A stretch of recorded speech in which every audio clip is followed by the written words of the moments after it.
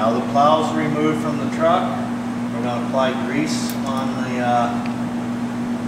dielectrical grease on the power cables here. And then you'll take your dummy plug and you plug them in. And now protect it from the weather and environment for the summer. And you'll put very little bit, very little here. And you plug the two plugs together and you're protected for the summer. Now our next step is we're going to tighten make sure all the bolts are tight on the mounting kit and check for cracks and wears. Now we have tightened all the bolts on the mounting kit and we checked the frame and everything for cracks. So now we're going to move up to under the hood.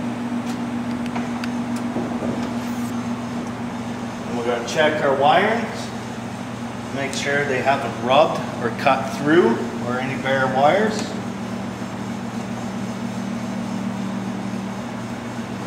And now we're going to check, make sure our solenoids and our ground connections, everything is greased on the battery and the breaker.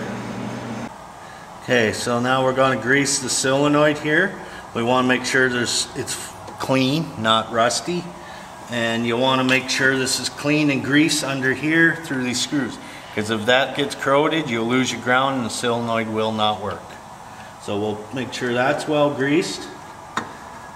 Make sure that's clean, and then we'll make sure this is all greased and clean. Now you'll want to make sure your breaker's nice and clean and free.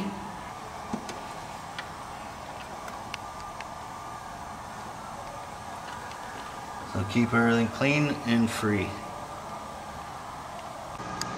And then the last final thing, you just want to make sure your battery is clean and well greased, and you'll be all set for the summer.